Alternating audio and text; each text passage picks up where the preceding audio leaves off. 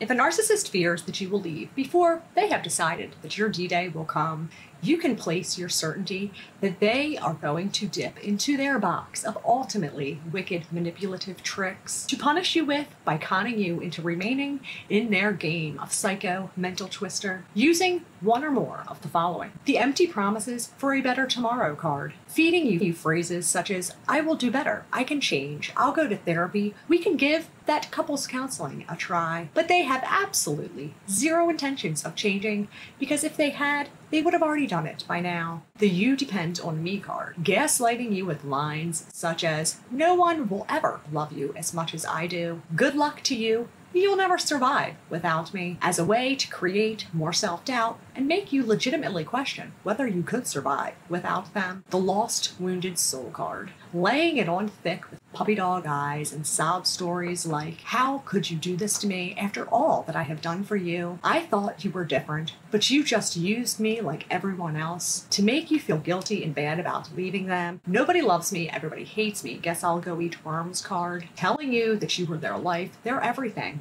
and they have nothing to live for without you, or that you were the only one who made them feel like they weren't a fuck up, and now you too hate them, and they have absolutely no reason to live. Using your empathy and kindness against you with threats that they will hurt or kill themselves. Some may even go as far as staging a suicide attempt. The important thing to remember here is to stay strong, and they are just trying to control you with fear and make you feel like the cruel one for even considering to leave them. All it is just another crock of bullshit, so they can have more time to plan for your annihilation. But the bottom line is, there is nothing that you can do for them or the relationship to make for a life with them meaningful or even remotely tolerable, because it's like trying to rescue someone from drowning when they are completely out of control and flailing about. That every time you extend your hand to help, all they do is pull you under, despite your every attempt to calm them down. Eventually, you have to make a choice: stay and drown with them,